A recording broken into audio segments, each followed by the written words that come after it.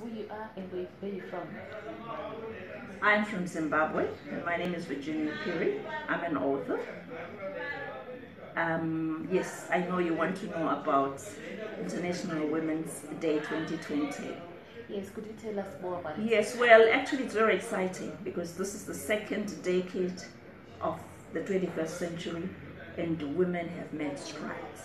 And actually partnering, I've been doing women's movement for a long time, but I got involved with Moving Cultures, which was founded by Wanny and Angara from Honduras. And it's a network of women all over the world in the arts and education and culture and everything else. The fact is women are moving forward.